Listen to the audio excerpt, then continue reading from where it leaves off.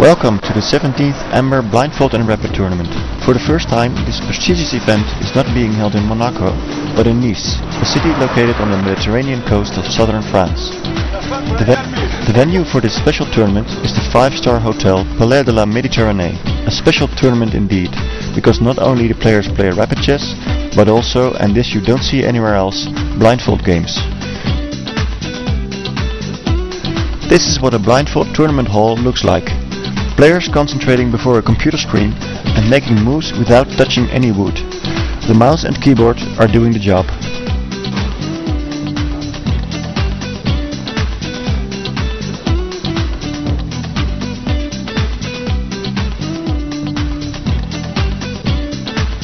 Newcomers Karyakin and Mamedyarov needed some extra instructions. Every player has their own style of concentrating, and as the laptop screens only show the 64 squares, players have to create a vision of the game in their minds. On his birthday, Bulgaria's top player Veselin Topalov beat Hungary's number 1 Peter Leko. No, I will say because when I played bishop takes f6, I saw that rook b8, bishop c6, I play rook b6, and rook b1, knight e5. Yeah, but this was my, then this bishop is e4. nothing. Yeah, bishop e4, rook b6, and you just play e3. Yeah, you don't have to take, you just play e3, and it's even f4 is better when you're having. After the blindfold sessions, the players return to their classical environment with wooden boards and pieces. These games are played with reversed colors, and this time current world champion Anand beat Kramnik with a beautiful attack. Wow, it was a round with a lot of spectacular games. It was nice to watch. It was a brilliant game from Anand against Kramnik. Very nice queen sacrifice.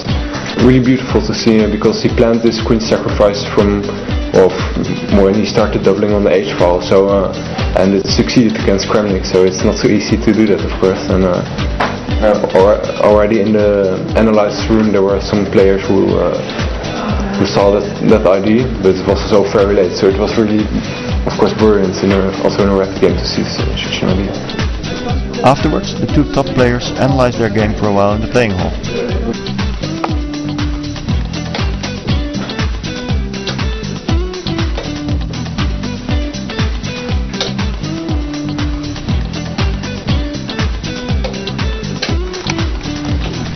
Probably the most interesting match of this round was Levon Aronian from Armenia against Luc van Lely from the Netherlands.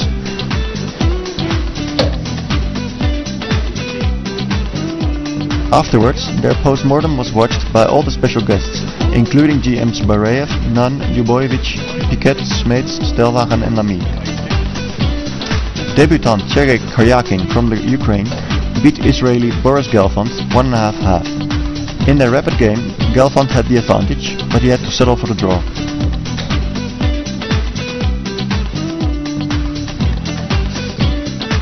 The last game to end in this first round was Vasily Ivanchuk, also from the Ukraine, against the young Norwegian super talent Magnus Carlsen.